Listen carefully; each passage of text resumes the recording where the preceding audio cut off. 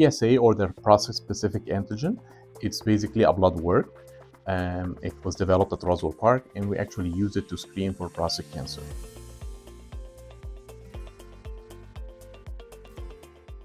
Hi, my name is Ahmed Aly. I'm an associate professor in the Department of Urology at Roswell Park Comprehensive Cancer Center.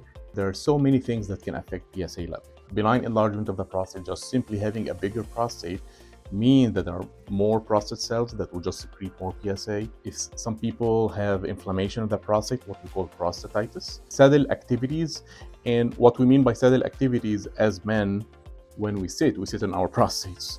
So activities like, bike riding, or mowing the lawn, or heavy exercise like being in the gym. Sexual activity or ejaculation can also significantly affect PSA levels. So we ask patients to try to abstain from all of these things that can spuriously elevate the PSA level at least 3 or 4 days prior. There are also some medications that can affect the PSA level. And in this case, we don't usually ask patients to stop these medications, but we adjust the PSA level if we know that they are on such medications.